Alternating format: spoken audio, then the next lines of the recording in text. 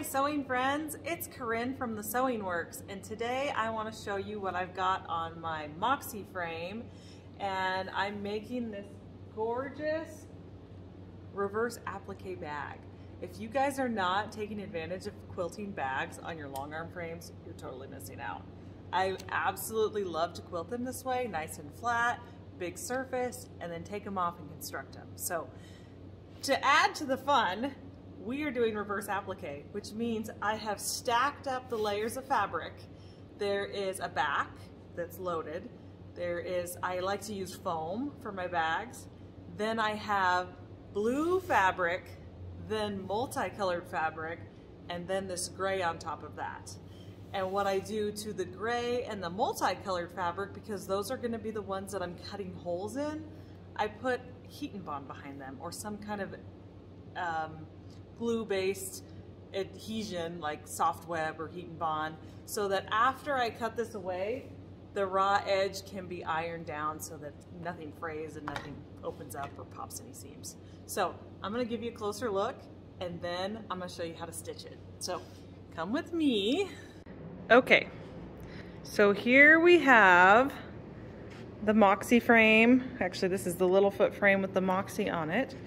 And you can see I've already done this side of the bag.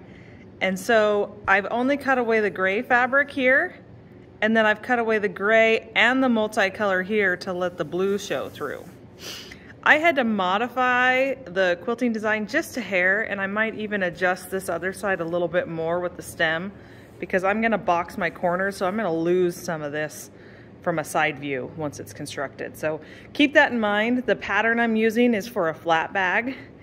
And so now, if you come over here, you can see how I've marked with the 8-point crosshair square, and I've already done the small flower and the great big flower. And I'm gonna show you how to do the third flower.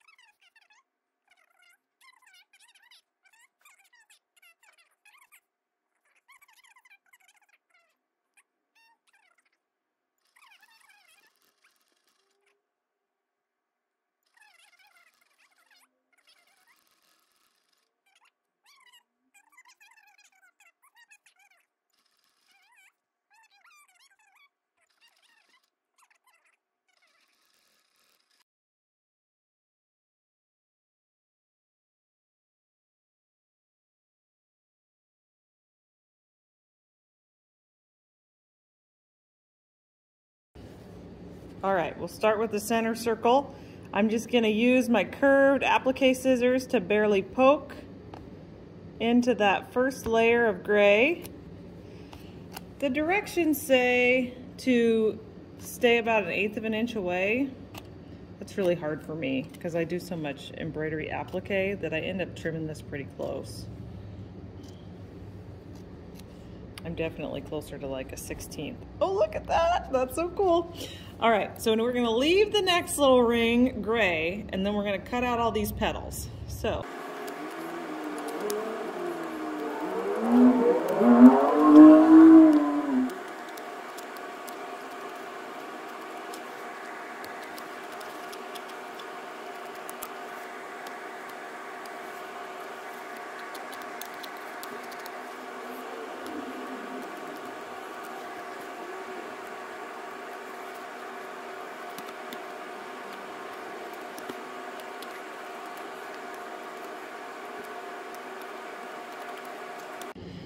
Okay, I wanted to bring you back one more time to show you how I do the blue color. So I'm gonna start this one just as I did the flowers, by cutting away the gray.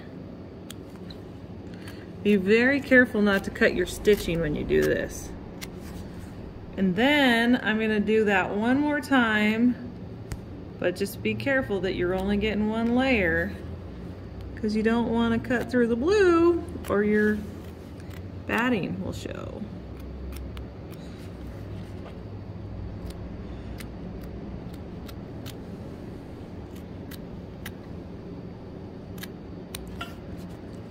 Just like that. All right, so here we have it. All my applique shapes are cut out, or reverse applique shapes I should be saying.